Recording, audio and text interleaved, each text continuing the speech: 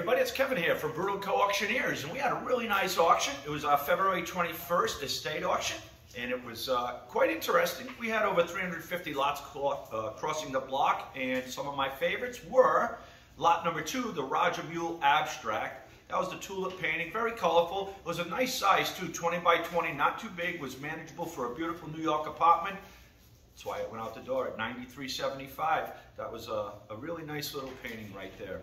One of the interesting ones of the night, of all the Fall River School paintings we had quite a few, and was lot number 17, was the Herbert Cash. When an artist has a good day, they just have a great day. This was a beautiful still life by Herbert Cash, and with a very modest estimate of $400 to $600, it brought over 4,000 actually, all in, $4,062.50. So that's a big number for a Herbert Cash painting, but what a painting it was. Lot number 28, John Carlin Young, beautiful interior. Genre scene, little boy kneeling down at the table, right?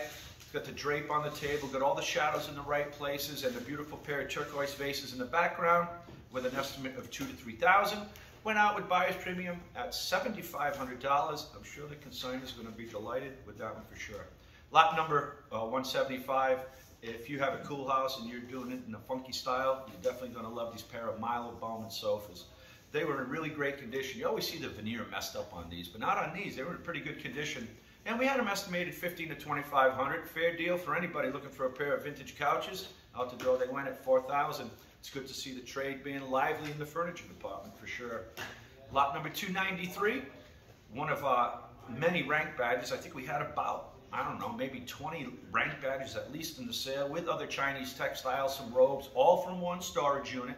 Lot 293 was the best performing badge out of all of them. It was a leopard military badge. It was a third rank badge.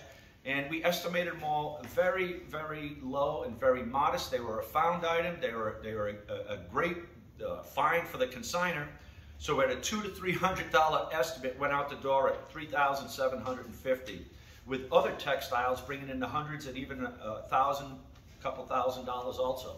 So if you're interested in cool auctions, check out Bruneau & Co. at bruneauandco.com, and we have a great auction schedule up there, probably 5 auctions coming up in the near future. So anything you see out there, give us a call, give us an email.